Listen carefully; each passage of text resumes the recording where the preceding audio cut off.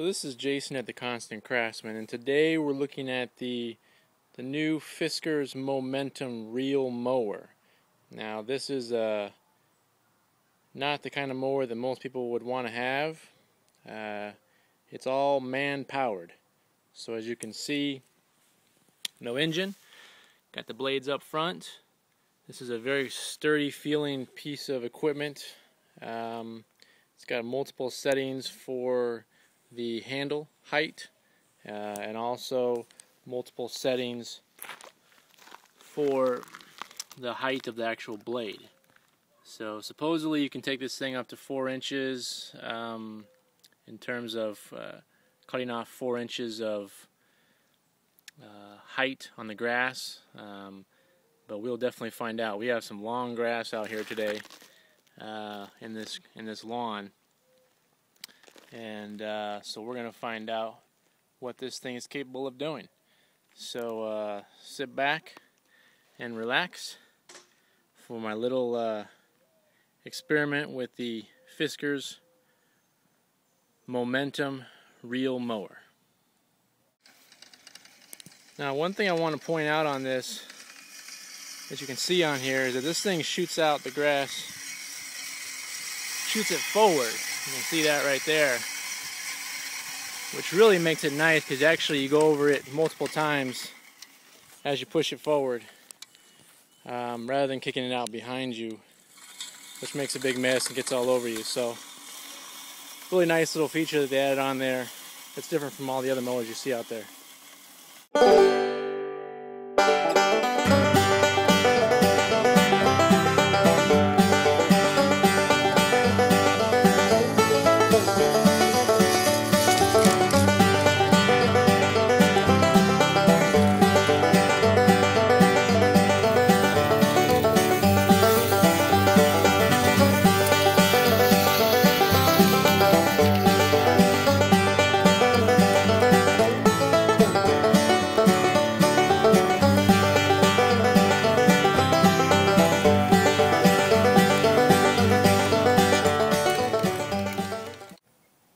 So I wanted to point out that the real tall grass you see here, this stuff, is not getting picked up by the mower.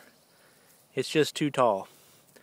So the blades aren't high enough to actually do this. And even if I had the blade set at the highest level, it still wouldn't pick this stuff up. So really, basically the point is, don't let your grass grow this long, or you're going to be out doing the old weed whacker all over your lawn, which I'll be doing for this first round. But I'll tell you what, it does cut really nice. You can see the different levels right here. And this is pretty thick grass right here, and you can see how thick that is, and it cut right through it. Now you have to push a little bit hard to get that to cut through there, but you know, it's a bit of a workout. It's not impossible by any means, and it's not ridiculously hard to make this thing, you know, kind of a nightmare to deal with. But when my wife was doing it and I was doing it, and you know, as long as you don't have a large crazy lawn, it's really not going to be that big of a deal. But so far my first impression is that this thing works pretty well. You can see the path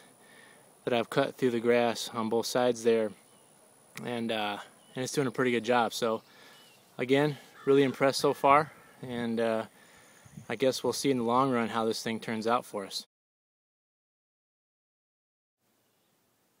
Okay, so we're all done mowing the lawn, and what I ended up doing was taking 2 passes just to make sure I got up as much of the clippings as I could and any straggling blades of grass that didn't get cut with the first pass. Now again, my lawn was pretty long, and so what I'll probably do is wait a couple days and then go over it again, just to get it when it's drier, because it was actually pretty wet, and you can see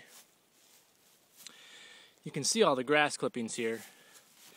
Now you know, this was really thick stuff down here, and so you know, this stuff's gonna have to get raked this first time, but in the areas where the grass wasn't that long, you don't have that type of heavy clipping that's going to be impeding the grass from growing the way it should.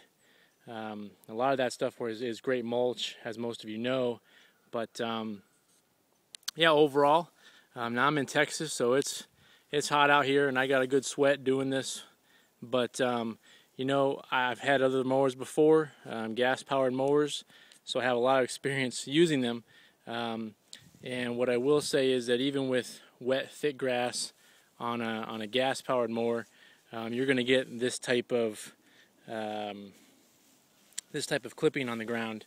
It may do a little bit better if you go over with a gas-powered mower a couple times, but you're still going to get this type of thing if you let your lawn get too thick. So really impressed, and I think that once we get into a point where we're doing this regularly and we are cutting it when it's not so long, I think it's going to be actually pretty nice to be out here mowing. It was really nice, you know, sound-wise.